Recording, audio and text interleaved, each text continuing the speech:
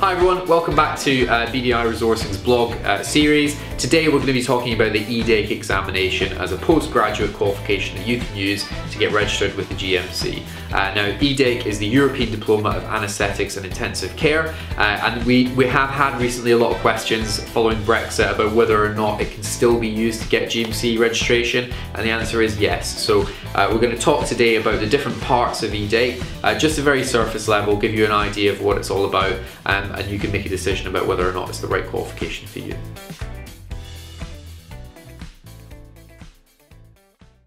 Right, so as you can probably guess from the title, the examination is focused on anaesthetists and intensive care doctors. Now, being that it's a European qualification, a little bit different to some of our other vlogs, the prices are all given in euros rather than in pounds. Now, the exchange rate is near enough the same at the moment, but obviously do your maths if you're working out what it's going to cost you. So 340 euros is for the part 1 examination, and it's split into 2 multiple choice examination questions. So you can have a 1A and a 1B. Now there are 60 multiple choice questions in each part. Part A and Part B can both be done in a number of languages. Again, very unique and not like the Royal College UK examinations that are all done in English. You can do it in a range of European languages. So French, German, Portuguese, Spanish. If you're more comfortable speaking those languages, then this is obviously a really good option for you.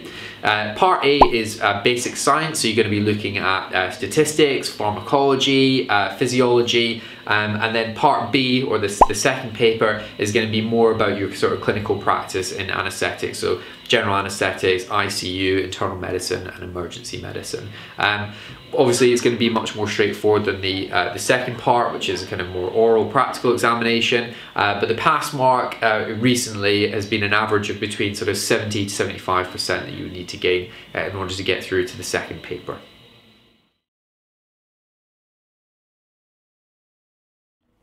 Okay, so if you are able to pass the first part of the EDAIC, so the 1A and the 1B, you'll then be invited to do a sort of day-long assessment for the Part 2 exam. Now again, given that it's in euros, it's 550 euros for the EDAIC Part 2 examination, and if you are unlucky enough to fail that, you can take reset attempts, and they're at a reduced rate of 340 euros per attempt.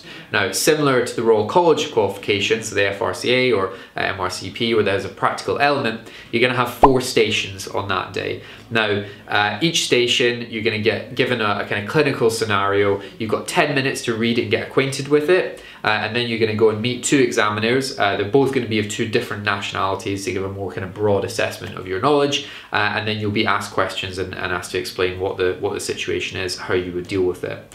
2 of these stations are going to be basic sciences, and then 2 are going to be, again, more sort of clinical, practical situations. There may be images used as well, so you want to be prepared to be interpreting those.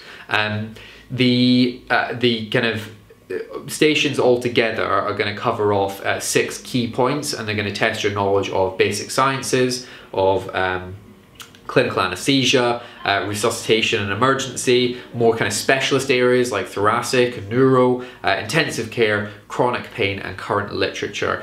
So again, you know, being up to date with current research and showing that you're continually developing your professional knowledge is going to be really important when you come to revising for the examination.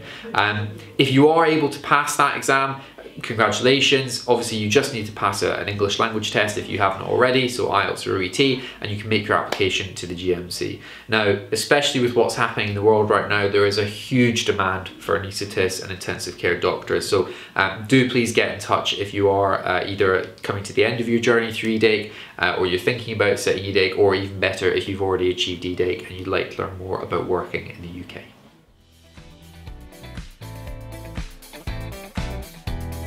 Okay, thanks again for watching. We'll see you for the next episode of the vlog. As always, give us a like and a follow, join our IMG Advisor group on Facebook, listen to our podcasts on Spotify or wherever you get your podcasts from, and if there is a specific topic or something that you'd like us to do a video or a vlog on, just get in touch and let us know. Have a good one. Thank you.